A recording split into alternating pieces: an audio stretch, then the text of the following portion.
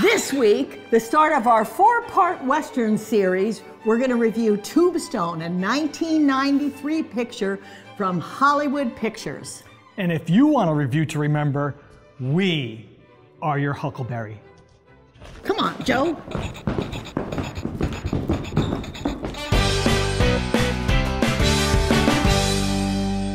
Well, I don't know about you, Joe, but oh my God, all that horseback riding wore me out. Oh Lord. My butt is killing me, Deb.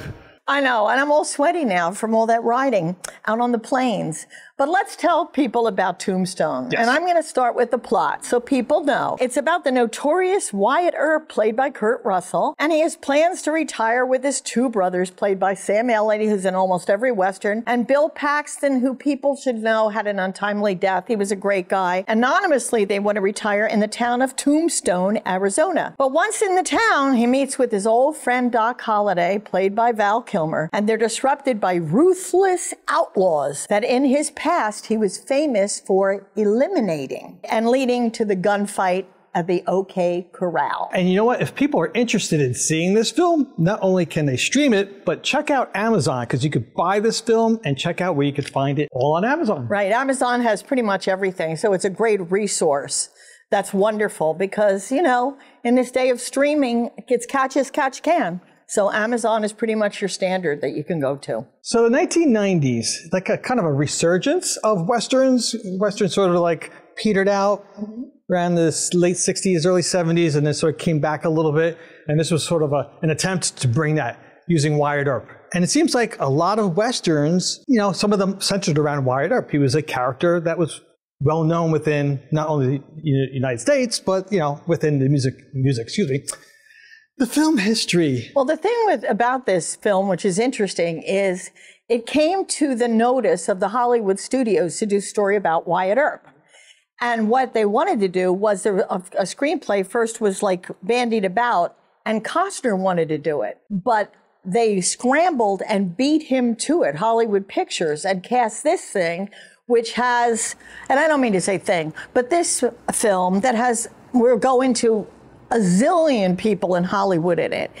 And we're going to go into the other picture, but 6 months later, in 1994, Kevin Costner made Wyatt Earp. And we'll do the parallels between them a bit. Yeah, and what's interesting is that, again, this focuses on Wyatt Earp, but also the infamous OK Corral scene, where the Wyatt Earp and his brothers duel it out with these cowboys that are kind of like the anti-lawmen. He comes back from being retired to being the sheriff in town. And history actually sort of mimics this movie. They did an excellent job of trying to portray what happened in history in this movie, where he wants to retire. He's going to Tombstone. Tombstone was the land of silver. Supposedly there was a discovery of silver, and a lot of people were moving in, and he wanted to get away from that, so to settle him and his brother's lives in Tombstone. Yeah, he was tired of being a lawman. And he wanted to just have anonymity and go to this town with his family. Right, but the cowboys, who we always think of are the good guys, were actually the bad guys. Oh, yeah. And he wanted to, you know, it was kind of a lawless, you know, place in Arizona, Tombstone. And they actually said historically that the cowboys, this gang of cowboys, was the first organized crime group in America. And when I dug into it, I'm like, I can't believe this. Like, I'm always thinking the Italians did it, but no, it's actually the cowboys. You know. Yeah. And he was there to set things straight, him and his brothers. You know, I had a hard time with this movie because, you know, when I think of the Westerns, I think of the 50s, 60s, even the 70s. I don't think of it in the 90s genre. And you talk about the 90s, there was a resurgence of Westerns. And this was one of the few that came out in the beginning of the 90s. So I had a hard time watching it, but it was interesting. They didn't just end it at the OK Corral. They ended it kind of a way where, you know, Wyatt Earp had his revenge. He went after, you know, let's talk about the details. First of all, I don't like the way that OK Corral scene came 3/4 into the movie, and then you had more film after that. And also, between the two movies, I have to give Costner, you know, Wyatt Earp was more accurate than the Tombstone. Well, I didn't see Wyatt Earp. I didn't see Costner's Wyatt Earp. But they claim that because Tombstone came out before Wyatt Earp, that actually took away from the excitement of seeing Kevin Costner and Wyatt Earp, and it didn't do as well in the box office. Right. So who knows? I haven't seen it. You saw it. You love Kevin Costner. I'm not saying it just because I love Kevin. I have boyfriends in every movie, right? One of my boyfriends is in this movie. All right, we're going to talk about that. All right. Hold on. So but I want to talk about something really interesting with this movie. They go into the whole theme of not only going back and trying to make a living by being a lawman, but then taking over the Oriental Saloon. And I didn't realize until later that it actually existed, that Wyatt Earp, to make ends meet, because he really had nothing, he and his brothers had nothing when they moved into Tombstone. There were no pensions or anything, for a lawman. Right, and then he goes into Tombstone, and he also invites, and this is true too, Wyatt Earp invites Doc Holliday, played by Val Kilmer. Doc Holliday is a gambler, he's kind of a drunkard, he had tuberculosis when he was 15 years old, so he suffered from that, and he was a marksman, but he really, historically, never really had a lot of kills. In the saloon that Wyatt Earp takes over, there's a scene with Billy Bob Thornton, where he grabs his ear. Billy Bob Thornton's playing part of a leader of a And Billy Bob's gang. kind of fat back then. Oh yeah, he was best friends with Bill Paxton, I must say. Yes, and this was one of his first movies. Correct. That he showed himself. He didn't come to the forefront till Sling Blade. Then everybody knew Billy Bob. Right, and he was also known to ad-lib this whole scene. He didn't have any lines in the screenplay. In the script, and he did it basically just, the director told him, just say what you want to say. Yeah. And there's this iconic scene where Wyatt Earp grabs him by his ear and drags him out of the saloon, because the saloon wasn't making any money. It was overtaken by this gang, brings him out and gives him a... Well, Powers Booth kind of was the big guy in the gang too. Right. The two guys were Powers Booth and Johnny Ringo. But anyway, we can go through, because we have to talk a little bit about the cast and not go zero in each one, because it's like not a cast of thousands, but everybody in Hollywood seemed to be in this picture. And if you know something, we're kind of dressed up. Oh my God, yes, our costumes. In the Tombstone way. Look at you, as always. I got my little cowboy hat. I wouldn't call it little, big hat. It's a big hat. It's a big hat. It mimics Wyatt Earp's hat. If you take a look at Tombstone, you notice that's a similar hat. I have this is my cowboy shirt. My badge, and you got your badge on too. Oh yeah, we're sheriffs, because we have to be. We're law people. And even though I don't think they had female sheriffs, but I was pretty tough.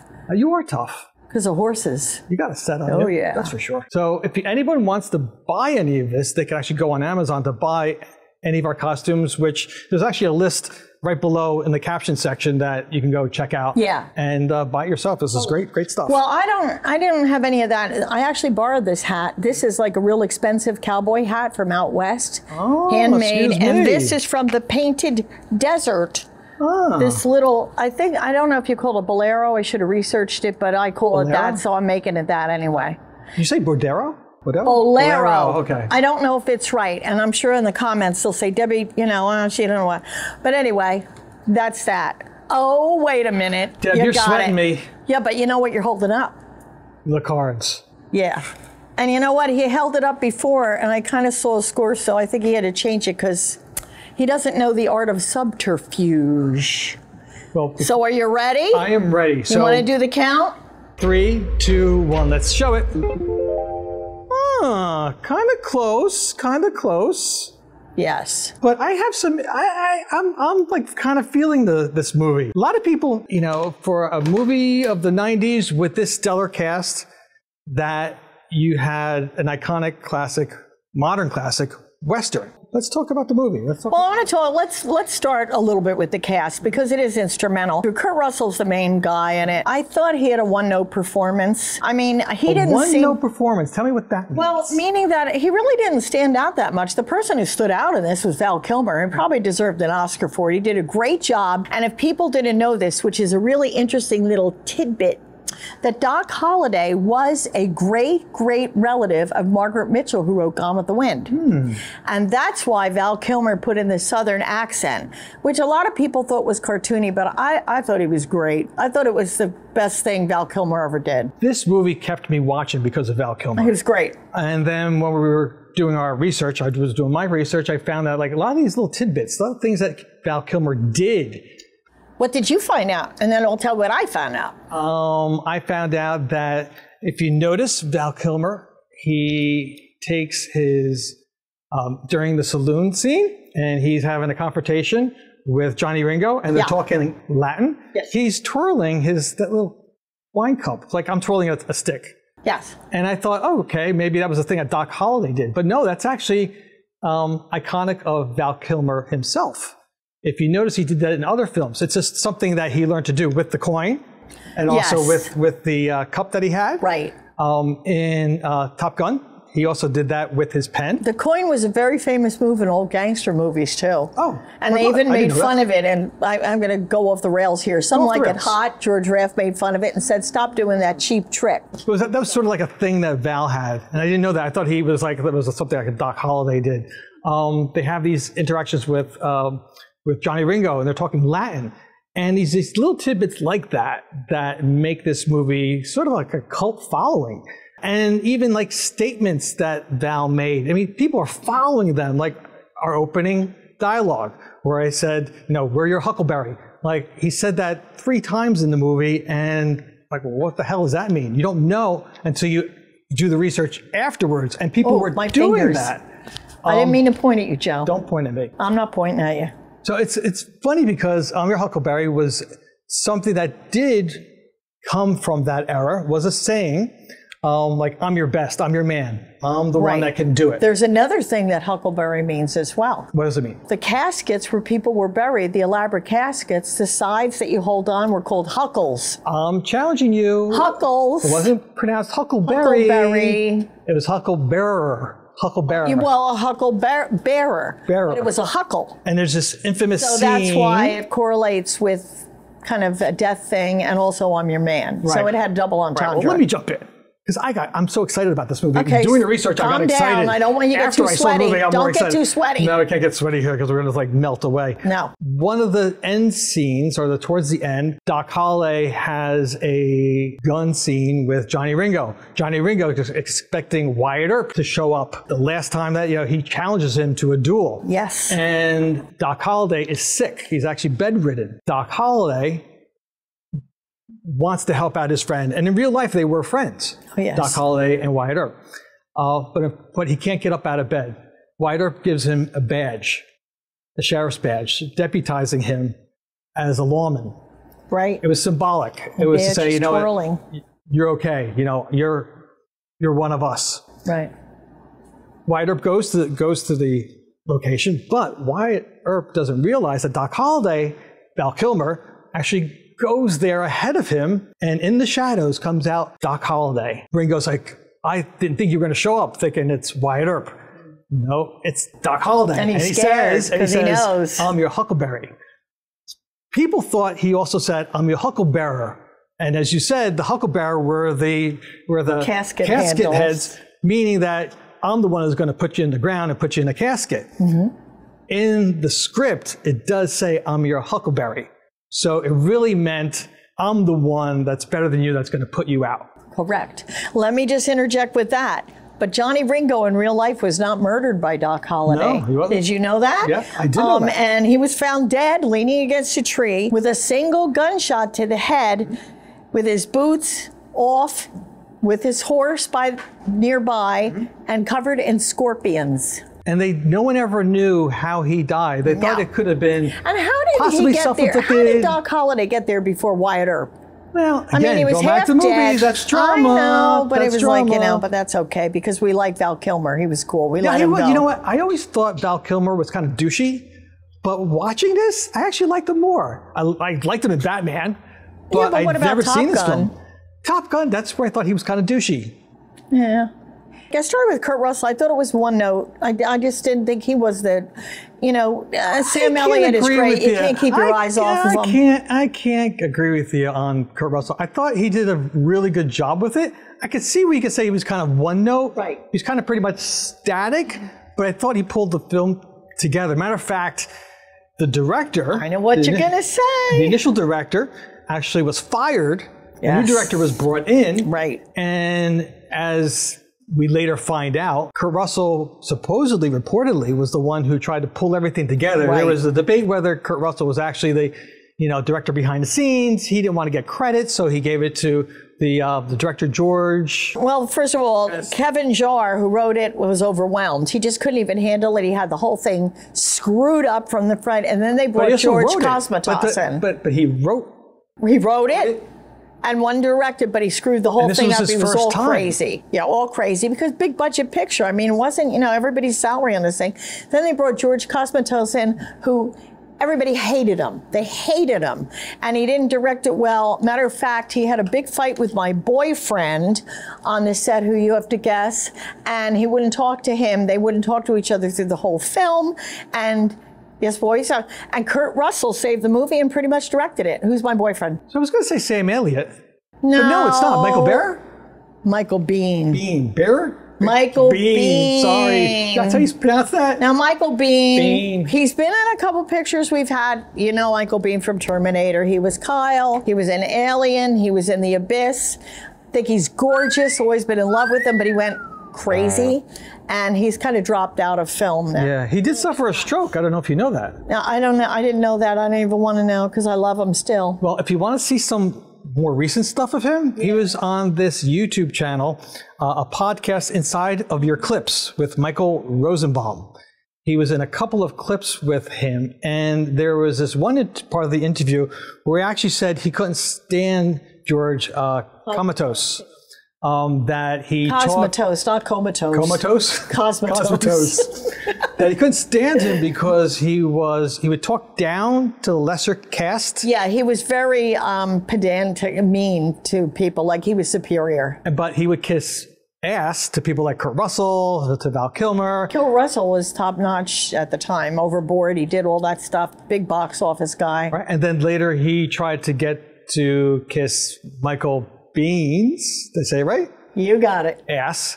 But Michael Biehn, according to what he said, he goes, I watched this and I didn't like the way he was treating the lower caste. And one day George came up to me to say, hey, how you doing? And I turned to him and I said, go f yourself. And I'm like, whoa. And this was right on YouTube podcast. So he didn't like him at all. Right. There was also some, rumor that because Michael was friendly with the original director, that he was pissed off that his original director got fired. But finding out that there was only supposed to be 3 months to film for this movie, 4 weeks of it with the original director, and then he got fired and they got rid of all that. There were a zillion stars, like Dana Delaney was in it. I mean, come on, because of China Beach, she's like, what, a person, you don't even know who she is, Who is she? I remember look her China up. Beach. I know her face, but I went, she was his love interest, which was like, and then, they had Jason Priestley from 90210. I mean, these people. Wait, I thought that was Luke Perry. No, he was in Once Upon a Time in Hollywood. Jason Priestley was... Wait, the guy who played the Billy Breckenbridge. Yeah, that's sheriff. Jason Priestley. Yeah. Oh, I always get those two mixed up. But anyway, and Robert Mitchum narrated the film. He actually was supposed to play the Charlton Heston part, but Robert Mitchum got hurt falling off his horse. So, because he's a big horse person. Well, they all were back then. And he couldn't do it, so he narrated it. But then Charlton Heston has a snippet in there. And of course, the second he's on screen, you got to look at him. Unbelievable, Did he part the seas? Well, they were in a desert. They can't. No, there was very, very. But if you don't know what that means, Gen Zers, look it up. Yes, very famous movie, hokey, but very famous, and it's on Easter. But I want to say one thing. This is so cool. Go ahead. The horse that comes off the train in the beginning that Kurt Russell grabs because it's being abused is named Sunday Homespun, and my friend Ray and Joe Ryder from Tacna, Arizona own Sunday Homespun, who is probably long gone and dead now, but it was their horse. Or him? No, the horse. The horse, okay. Sunday Homespun, very famous horse, very famous stud. You know what's interesting too? I need to interrupt you. Of course. So this film took a lot of time, and supposedly it was George Cosmatos, whatever his name is. Yeah, you got me so crazy. I don't know his name. Cosmatos. Yeah, Cosmatos. That he paid a lot of attention, supposedly, to detail. The boots, the outfits. supposedly the mustaches, all the men had real mustaches and they used wax to twirl them up. Yeah, except for one of the actors, and it escapes my mind. Maybe the producers can put it underneath. There was one that they had to put a mustache. I thought it was Kurt Russell, but you say no. No, Kurt Russell. Well, of course, Sam Elliott. He always has a mustache. Yeah, well, he's born with a mustache. He was born with. You think he's hot? I thought when he did a movie, this is 1,000 years ago. He did a movie. Entering my space. He did a movie called Lifeguard, which was like every girl young my age. He was a lifeguard on the beach, and oh my God, yeah, he was beautiful. But he's not my type. I like Michael Biehn. Okay. I want him. Okay. Some of the scenes in the movie, Sheriff White gets murdered. Later on, you see Wyatt Earp's trying to bring the perpetrator to justice. And there was this whole scene that he got away with it. He was told because the sheriff was in the cahoots with the perpetrator, with the cowboy. Right. And after he got out, and then later on, you had the gunfight at the OK Corral. And there was this big controversy. Who were the bad guys and who were the good guys? Did Wyatt Earp and his brothers kill these cowboys just on emotion alone, or did they actually do something, like they killed someone and they were like going to bring law to justice? I didn't know this, but there was a lot of politics involved in Tombstone, which it didn't display in the movie, but you see this portrayed in the movie where the townspeople, there's like a march in the center of town. Oh yeah. With the people, the cowboys in caskets. And they're trying to make the Wyatt Earp and his brothers look like the villains. And everyone knows it's just justice. Well, do you know politics actually existed in Tombstone? You had Republicans and Democrats. And not that we get involved in politics. There were parties back then? Yes. I did not know that, Joe. So it's interesting because... Oh, yeah, because Lincoln and everybody was a Republican. That's right. Yeah, the party... I wonder when the year the party started. That I don't know. I don't know either. But what I know about Tombstone is you had two newspapers. One was like a Democrat-leaning newspaper. One was a Republican-leaning newspaper. And the Democrat-leaning newspaper were on the side of like the Clayton brothers, the cowboys, saying that the Wyatt Earp was... Wow. Because organized crime actually helped the industry. It actually helped fill the saloons. It actually, they knew they were doing something wrong, but they were just kind of letting it go. So they were getting like paybacks and stuff back then? Yeah, even the sheriff back then, and it's portrayed in the movie, the sheriff that kept on telling, the marshal that was kept on telling the Wyatt Earp and his brothers, like, oh, you can't do that. Oh, don't go after them. Stop. He was in the cahoots with the organized crime, the cowboys. And later on, you find that Wyatt Earp actually wanted to run for office. Okay. And they were trying to work out a deal where the sheriff said, listen, let's not run. You don't run, I'll make you an undersheriff because you got 10% of the profits from the mining industry, the silver mining industry, by being the sheriff. Wow. As a tax. So you got your earnings, and they equate that dollar amount to be about $1 million today. So it was lucrative to be the sheriff. So you kind of wanted to keep things status quo. I just found that fascinating. Yeah. That things weren't always, clear-cut lawmen, weren't always real lawmen. There was politics behind the scenes, sort of like, even today's standards. Oh, it was going back to ancient Rome, for God's sakes. People have been doing this since they started writing on cave drawings. So as someone who's a historian has to look at these newspapers and looking at the slants, sort of like, again, like today, you're looking at a newspaper, you think, oh, this is today, this is, bad journalism. It was back then, even in the days of... So they had the Tombstone Gazette and the Graveyard Sun-Times. That's probably what they had, right? Okay, there you go. I know. Let me tell you about because we made the first director sound like a nut, but he really was a great writer. He wrote The Devil's Own with Brad Pitt and Harrison Ford, was really good about the Irish, underground. And he wrote Glory, which is one of my favorite pictures. And, I just love it. Matthew Broderick, Civil War. And for younger demographic, he wrote The Mummy, the Brendan Fraser Mummy. So, he was more of a writer, and I think he bit off more than he could chew when he said he was going to direct this monster that had 1 million people in it and such a huge cast. I mean, the cast rundown at the end of the movie goes on, just the cast, for a solid minute to 2 minutes. They just have everybody in this thing, I'm wondering if at some landmark point, because, you have a movie that was back in 93. Yeah. You'd think it would have happened by now. And if it did, maybe viewers, you can let us know. But those scenes that Kevin Jarre did when he was director were all cut out of the movie.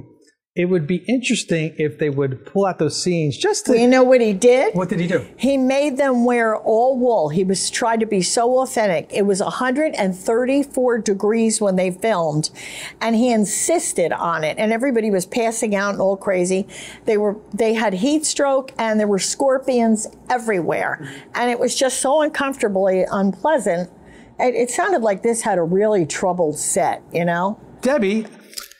Everyone says that Debbie has her thing. Like, Debbie is right. Debbie's watch list. Now, it's time for Joe to have his thing. Okay, so, and then I want to talk about why I hate or like the movie. Stop me. No, go ahead. No, do it. Interrupts me when I'm on a roll. No, go ahead. It's like trying to have it and you stop me. Okay, so my thing is interrupt this. I'm going to have some trivia for you and for the audience. You're welcome to participate. Okay. Called Joe's Thing. All right, fine. But fortunately or unfortunately, some of the trivia you've already answered because you said them during our episode. But I'm going to give you the ones that you didn't say. Oh, Lordy. Are you ready? Yeah, I'll put my thinking cap on. So I'm going to keep it nice and easy. So, Biden questions. True or false? And audience, play along with us. Was there a connection between Batman and Doc Holliday? True. Do you know why? Because he played Batman. No. It goes deeper than that. Val Kilmer was born in 1959. The same year, if you remember Adam West. Oh, God, yes. My favorite Batman. Adam West played Doc Holliday that year in 3 different episodes of 3 different TV series. Colt 45, Sugarfoot, and Lawman. I love Sugarfoot. In 1966, 30 years later, the Batman Forever movie came out. So 30 years after 1966, when the Batman sitcom came out, Val Kilmer does Batman Forever. Director Joel Schumacher was so impressed with his acting debut as Batman that he had him take the role of Doc Holliday in Tombstone 3 years later. Very cool. So Adam West. So it's 6 degrees of separation of Val Kilmer. Exactly. So you got that one right. Now I got another one for you. All right, here I go. Okay. There were several lines in the movie Tombstone that referred to a flower, which was historically correct. Do you know which flower? A daisy. Yes. Do you know why? Thank you. Congratulations. I think because he said, "I'm your daisy," like you're like a daisy is a. I'm sure I'm wrong, but it's like a nice flower. It's simple. It's pure. It's fragile. No, you're wrong. There you go. Debbie's You're half wrong. right, half wrong. You're correct. The flower was Daisy. There were several lines in the movie where he says, when he throws down his cards, Doc Holliday, when he's gambling, and he has the best cards, and he wins the bet, and he says, isn't that a daisy? And then at the, when he shoots Johnny Ringo, he goes, you're no daisy. You're no daisy at all. Daisies back then were considered the longest lasting flower. Like if you had a bouquet of flowers, daisies were the strongest one. All right. They stayed alive the longest and their stem stayed rigid, like they actually was strong. And so they referred to anyone who was a daisy as strong, long living, and, you know, good to have. Interesting. I learned that. I'm so impressed with myself. I got half right anyway. But you know what? I want to just go over why we gave it this score. Okay? You know, I said what I feel. I thought it had a lot of stilted dialogue, and Bruce Boughton, who did the score, I thought it was an awful score. I thought it was overproduced. It was too loud. It was too dramatic. It was boringly dramatic. It had cartoony dramatic scenes where they had the big arc where they had his brother got shot, and it was the lightning and the rain and the thunder, and oh my God, it was so crazy. And I thought the romance that Kurt Russell had when he saw her get out, I don't think she looked like, you know, Barbie or anything. And I thought that was like a throwaway, the romance, even though they did have a romance and they did have a long marriage, the people, but it just seemed like a affected subplot. And the women in it there was no real heavy character development in any of this. You can watch other Westerns and those people could walk into a room and you know what they're going to say and how they're going to act. I thought it was very surface Hollywood. I'll tell you though, I liked it more. And when I started to do the research, and I found that there was actually this whole following because of, a lot of it because of Val Kilmer. Yeah. And his role as Doc Holliday, because of these one-liners, because of the historical references, because of things that when you heard it in the movies for the first time, you didn't know what they meant. And people actually followed up for an audience, a segment of an audience to follow up to get deeper into that. That struck me as, okay, there's something here. There's some value to that because there are people following it. Whether it's a historical reference, whether it's a funny context of the movie, so I'm actually, you know what? I'm going to adjust this. I'm going to give this a 7.5. I feel I'm going up a little bit at the end because it should be an ass-kicking finish where you go, yeah, get those guys, yeah. And also when you check this out, if you go to the critics, okay, the OK Corral and OK, 50% of the people say it's a classic Western, 50% say no. So it's a divided thing. So I just feel they tried to do it. They have the elements of a classic Western, but I just don't feel the weight of something that after you see it, you go, holy cow. The Magnificent Seven, and I'm giving you the 2016 version. I don't care, because it's great. Why the new one? It's still the remake of Akira Kurosawa's Seven Samurai, but it's really well done. And when Denzel was put in, I went, Denzel Washington, I love him. But it was like mixed cast, you know what they're doing now. Great film, character development, ass kicking, you're there like you're sitting at the front of your seat. Number 2, Unforgiven, 1992. It's a great revisionist Western with Clint Eastwood, Gene Hackman, and it was the Best Picture winner of 1993. Talk about 1993. Here's the Western of 1993. And revisionist challenge, what a revisionist picture is, it challenges the standard of the genre, but comes out on top. So that's revisionist. 3:10 to Yuma. The new one, 2007, with Russell Crowe, Christian Bale, and the old one. Compare them. Watch both of them if you can. And Amazon has the old one, I'm sure. You can see it, with Glenn Ford and Van Heflin. The remake is better, I think. And why? Because it's more textural.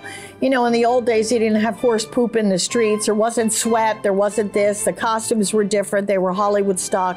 This one is really, really, really well done. And a small town rancher holds a captured outlaw till the train comes. That's what the plot is. And the 5th one, now this is like for younger people, and it has kind of the Brat Pack Young Guns from 1988. Billy the Kid, starring Amelia. Make a face all you want. I just put it in because, you know, we got to pander to younger. But starring Emilio Estevez, Kiefer Sutherland. We love you, younger audience. And other youngsters of popularity at the time. But the reason it's in there is one of my boyfriends is in it, Terrence Stamp. Ugh. So there you go. That's my watch list. So, Deb, would you recommend this film? I recommend the film because of the stars that are in it. It does have all the classic things that a Western has. But if you want to see something in more depth, and maybe it won't appeal as Costner's Wyatt Earp is more historically accurate. But yet I'm recommending it. And just get popcorn to watch it. I think I'm encouraging people to watch it. For me, it's probably a one-watcher. Although I might watch it again now that I've done the research. I want to go back to these little historic references. And that's one of the reasons why I bumped it up a half a point more. Because I think they did a great job with the historical references. I think they had a great cast and great performances like Val Kilmer. Yeah, I think they created with this movie a really odd but good cult following. Because of these little inferences. So if a movie can do that I think it's worth watching. Well, before I want to do that, I want to give you a shout out because we were supposed to film at a horse barn today. And they were lovely enough to give us horses and a barn, but because of the weather, the potential storm, we're filming at our regular studio. And I want to give a shout out to Carl Zeller's Realty, who owns an 1820, the oldest farm in Homedale. He specializes in selling estates, farms, farmland, and tracts of land. So thank you so much, Carl, for letting us do this. And I'm sorry, but we're going to use your barn in the future. Definitely. I look forward to that. So, Deb, where are we going next? We never know we're going until we go there. Greg. Wait, I'm not Wait. Go back. Shit. All right. Wrong rule.